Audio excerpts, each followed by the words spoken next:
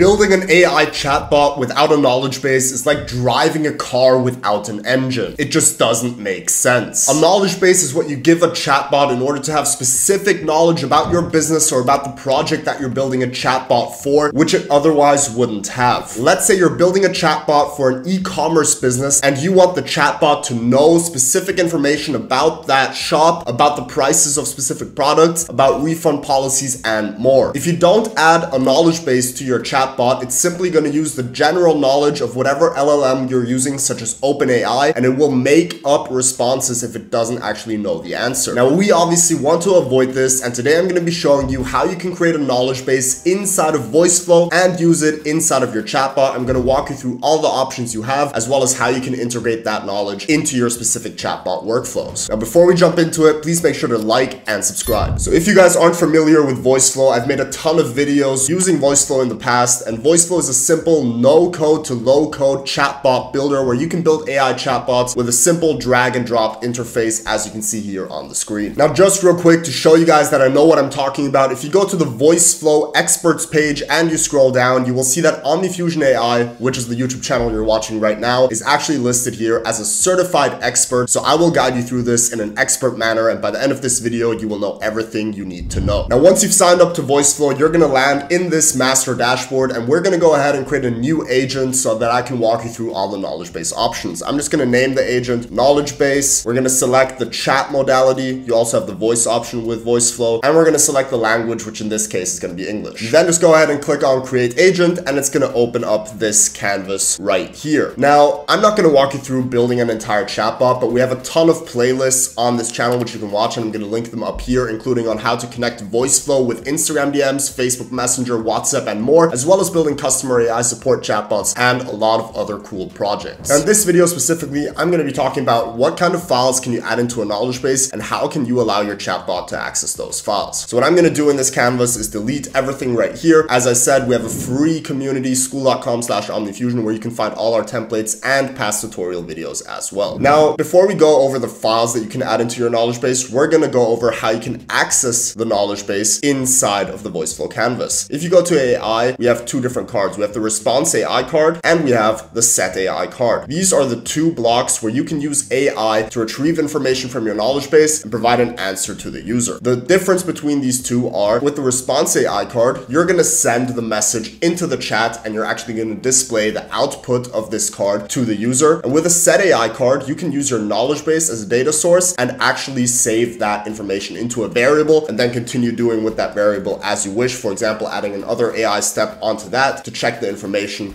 etc. Now, the important key when using a response AI card is that you adjust this specific data source from AI model to knowledge base. Now, if you keep it as AI model, it's just going to use generic knowledge. So if we add the prompt respond to the message and we have the AI model as a card, now all we need to do is add in a capture card, which is going to capture whatever I'm or the user is typing, and we're then going to respond to that message, which is going to be the last utterance. So we need to provide that variable as well so that it can respond to it. Now we're just going to click on run, and we're going to ask, when was the Eiffel, I'm not sure if you spell it like that, probably not, built? And it's going to say it was built between 1887 and 1889. So that is a general response. However, now, let's say this is a chatbot for an e-commerce store, and I ask, how much does the dog bed cost? It's not going to know the answer. It's just going to take something from its general knowledge, and it's going to say the cost of the dog bed depends on various factors, da-da-da. Now, if we want to switch this to a knowledge base, which we're going to do in a second, we're going to use the data source knowledge base. So we're going to do the question, and in this case, it's a little bit different. So for the question, you just add in the variable, which is going to be last utterance. That's the question from the user, and the instructions, respond to the message. Now you can also set a not found path, which means the AI will not respond if an answer is not found. Now, for example, in this case, you could go down to a text and just say, I'm sorry, I can't answer that question. Please email us at whatever email you want to email them at, or you can just disable the not found path and it's always going to respond to the question, even if there is no answer found in the knowledge base. Now that is something totally up to you, and that's something I go over more in depth in the AI customer support video. Now in this case, I'm going to keep the not found path and go down to this text, and if after we answer the message, we're just going to loop it back to the capture card so that we can keep on chatting with this. Now for the set AI card, the same principle applies. The only difference is that you save the output into a variable. So I'm going to delete this for now for demonstration purposes. So what we're going to do now is go over the different knowledge base options you have for adding information into your AI chatbot. For this, you're just going to click on back in the top left, and you're going to navigate to the knowledge section over here. Now in this knowledge section, you can add data sources to build the knowledge base material. So we have the option to add data sources, which can be plain text, in which case you would just add in information right here. You can upload files, which can be a text file, docx file, etc., a PDF, max file size 10 megabytes. So make sure that you don't go over that file size. You can add in URLs. So let's say you just have website FAQ pages. You can add that in there and it's going to pull the information from there. You can add a sitemap, or you can do an integration such as Zendesk. For example, if you're building a big customer support agent and the company that you're building it for already has a Zendesk help desk, you can take all of the information from there and add it into the knowledge base through this integration. For the simplicity of this video, I'm just going to add in a plain text, and we're going to keep going with the dog bed question. So we're going to do question, how much does a dog bed cost? And the answer is going to be a dog bed. We're actually going to split up prices. A small dog bed costs $15 and a large one costs $25. We're going to import this, and now it's going to add the data source in here. Now obviously the more you add, if you're building out a proper project, you're going to have to add in a lot of information to the knowledge base, but for the demonstration purpose, this is going to be fine. Something else that's important to note when you're using a knowledge base with Voiceflow is that up here, if you click on the settings icon, you have your knowledge base settings, which is going to determine the output. So over here, you control your system prompt,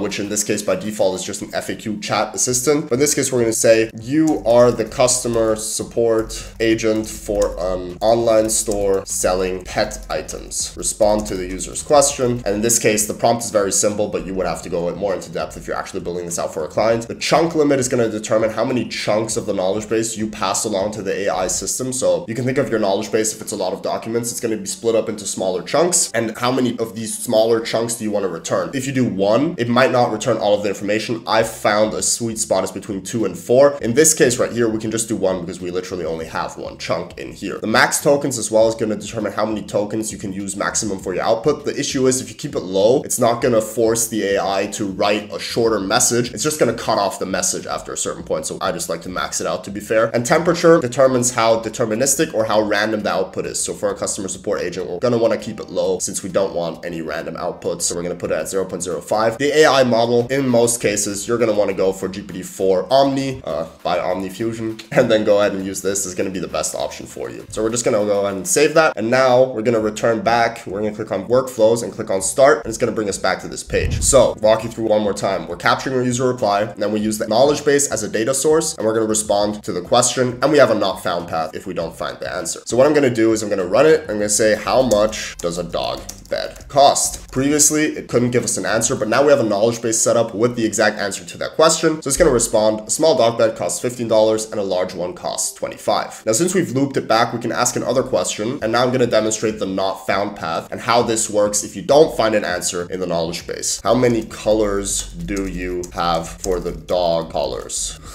In this case, it went down the not found path and it wasn't able to answer the question and gave the email. Now, obviously, if you're building out a customer support chatbot, you could integrate this into any ticketing system, open a ticket on their behalf, or whatever the case may be. Now, as you can see, this ended the session right here. So in this case, if we wanted to allow them to keep asking questions, we can just link it back up. Now, to demonstrate this one more time, I'm going to go back into the knowledge. What I'm going to do is I'm just going to add a data source with plain text. I'm going to say, how many colors do you have for the dog collars? And then just say, we offer 5 different colors: blue, red, green, purple, pink. We're going to import this. We're going to wait for the status. And now it's been successfully added. We're going to go back to workflows. We're going to go back to start. Now we're going to ask the same exact question. Now that we have the information in the knowledge base, how many colors do you have for the dog collars? And this time it's not going to go down the not found path because we do have the answer, and it's going to say we offer 5 different colors. Now you can see that it's not a very in-depth answer, and that's something you would control by specifying in the instructions that you want to be as specific as possible, as well as going back over here into the knowledge base and working on this prompt. As you can see, having a knowledge base can make or break an AI chatbot. It's basically impossible to build an AI chatbot without a knowledge base, and using Voiceflow to do so is very, very easy and convenient. Especially the not found path is going to save you a lot of headaches, because AI models do tend to make up information. If you don't have a not found path, it's just gonna make up some random price for something, and that's something that you definitely don't want. As I said before, if you guys want to learn how to integrate Voiceflow chatbots into any social media platform, we have a playlist. I'm gonna link it right over here, and we have a ton of other videos where I go through in-depth chatbot builds inside of Voiceflow, including AI appointment setters and customer support bots. You can find all of that in our free school community at school.com/OmniFusion. If you guys found value from this video, please leave a like and subscribe to the channel for more videos in the future. Thank you guys for watching, and have a great day.